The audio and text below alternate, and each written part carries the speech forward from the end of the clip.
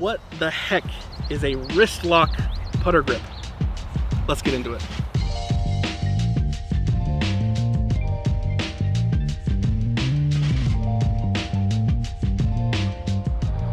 Hey guys, Tyson with Golf Ascending. If you haven't already, make sure to subscribe to the channel. Brady and I upload golf content every week.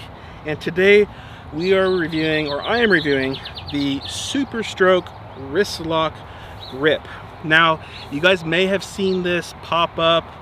Maybe you've seen it at the PGA Superstore or your local golf shop. And you're like, what the heck is a wrist lock grip? You know, we've heard of Armlock. We've heard of these other weird putting techniques. What, you know, is a wrist lock, and, you know, how can it help my game?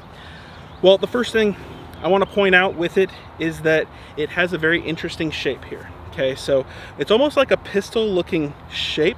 So we've got just the normal shape and then it kind of kicks out. However, the way that you install it is with the pistol part, or like the back part, we'll call it the gun. That's why it's called a pistol grip, is because it's got the like little gun shape here. But you got this part installed that will actually go toward your lead arm.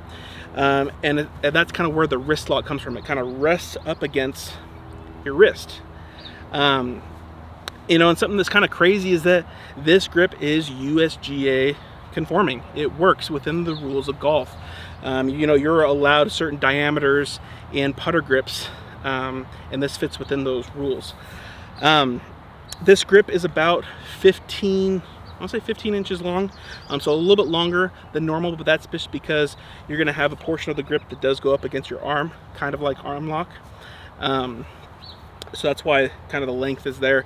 As far as feeling goes, it's like that normal kind of SuperStroke leathery feel. So very, if you guys have used, like, you know, just SuperStroke 2.0, 1.0, same kind of deal here. You know, it being SuperStroke. So something interesting about wrist lock. So the reason that wrist lock is interesting is because it works almost like an arm lock. The way that the butt end sticks into your arm, it makes it so that you don't have to have so much loft on a putter, but still kind of press it into your lead arm. And so if I wanted to, you know, make any putter a wrist lock, you're not having to adjust it by 4 degrees of loft. You know, most putters are between 2 and 3 degrees of loft. Armlock putters are around, you know, 6+ degrees of loft. So if you have a wrist lock, you're only having to move it maybe a degree or 2, you know, more lofted. And that's because, you know, when you go at a dress, there's a little gap here in between your arm, and the thick part of the pistol sticks into your arm. So there's not as much, you don't need as much loft because of where the butt end is sticking to the arm. So I currently have tested this on one of my putters, one of my Bettinardi's, and I actually have cut it a little bit longer. It's not quite as long as an Armlock, but it's not as short as like a standard putter that's like 35 or 34 inches. And the reason for this is I kind of wanted it to press into my forearm, whereas like Armlock is kind of more up, not quite to the crevice of your elbow, but it's up a lot higher, and then standard is right at the wrist. But what's really cool about this is that, you know, you can literally, instead of having it super far pressed forward like most arm locks, you can actually play this one more in the center of your stance, which is, for a lot of people, it's more comfortable that way. It's easier to look at as far as the putt goes, to, you know, be centered over the ball rather than the ball super far forward pressed. Another thing, you know, not having as much club, it's a lot easier to kind of manage, and it essentially can work for most putters because you don't need it to be a certain amount of weight. Armlock putters, for the most part, are around 400 grams. Most traditional putters are around 350. And the reason why you'd need that weight in an Armlock putter is because the shaft is so long, it makes the swing weight correct when you are, I guess, arm locking. Someone notable that you guys have probably seen use a wrist lock is Phil Mickelson. He uses it on his Wilson 8802 style putter, his Odyssey little wedge putter. You know, and he's been putting pretty good with it. What it does is it really just kind of adds a little bit more stability without kind of fully committing to an arm lock. You know, for me, you know, right away testing this on my putter, I found that the putts were directly on the line that I was aimed at. Now, you guys might say, wow, that's, that's really good, that's super consistent, which it is. However, one thing that I found was that aligning the wrist lock, because it's a different method of putting, it looks a little bit different than like lining up standard over a golf ball.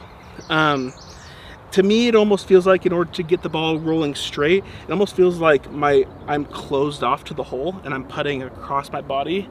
And that just might be me thinking I might just need to get more reps and practice with it. But once I figure out the aligning part of it, I mean, this putter goes super straight. Now, is this something that, I'm going to implement and throw into the bag as a gamer? For me, I don't know that I'm going to. I still find there's a certain amount of being tense and stiff, even with an arm lock keeping, or a wrist lock keeping, your arms straight, that I just don't like, that I just don't feel relaxed with. Whereas, different grips, you can, you feel a little more relaxed and kind of centered off. And so that's, for me, that's kind of where I live with my putting stroke. But if you're looking to get something a little more stable, definitely look into a wrist lock. Now, there's different ways that you can install wrist lock. Some people can put it literally right into the wrist and kind of right where your arm bows over top of it. And then you could also put it up into your forearm, or I guess the back of your forearm, and use it as kind of like that little notch that's essentially a pseudo arm lock without it being a full-on arm lock. So those are two different methods that I see with wrist lock. If you do install one, you do need to adjust the loft. The reason for this is you're going to be coming in almost at forward press, and so when you come in at forward press, you're de-lofting the club. And so when you do that, you need to make sure that the loft is accounted for so that you're hitting it with the correct amount of loft to get the ball rolling well. Now, I think, with that being said, someone who does have forward press in their putting stroke, something like a wrist lock might be a really good option for you and something to explore. But overall, definitely a really cool way of putting, definitely stable, and it's just something you're going to need to practice and tinker with. But overall, I think wrist lock is really cool as far as innovation goes, and I think you guys should definitely try it. So if you guys like the video, make sure to hit that thumbs up, subscribe. Brady and I upload golf content every week, and we'll see you next time.